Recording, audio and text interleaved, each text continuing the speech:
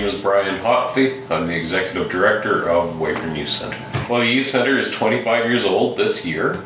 It started with a group of adults that felt that there was a need to be able to get the kids involved and give them somewhere safe to hang out instead of just wandering the streets and things that way.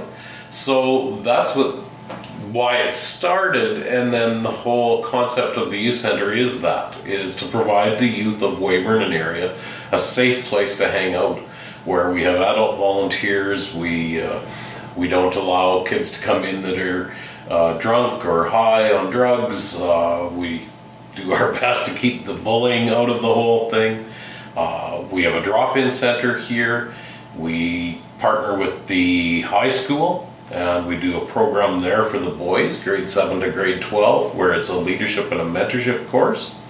And then we also do our skateboard park, and that's skateboard and BMX and scooters and all those good, wonderful things that the kids enjoy. I tell people we're a non-profit organization in every sense of the word.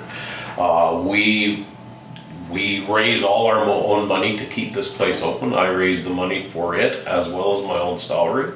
My staff raise their own salary as well. So it's a big thing to be able to get outside help with funding, and the funds that we get from Communithon go directly into our programming. So without those, we wouldn't be able to do what we do. And I think it's pretty crucial in a community like this to have a youth center. So. Is there anything you'd like to say to people thinking about donating this year, or people who have donated in the past? Well, I always say thank you. And it isn't just a thank you, it is honestly heartfelt. We get very little money from grants, and therefore every penny that we get helps in a huge way. I can't help but say thank you. It's huge. I've been here, as I said earlier to you, Tara, 17 years, and to me it is amazing how the community has come on to support us. Through Communithon, we also do a great big fundraiser in the spring, fundraising banquet auction, silent auction, that kind of stuff.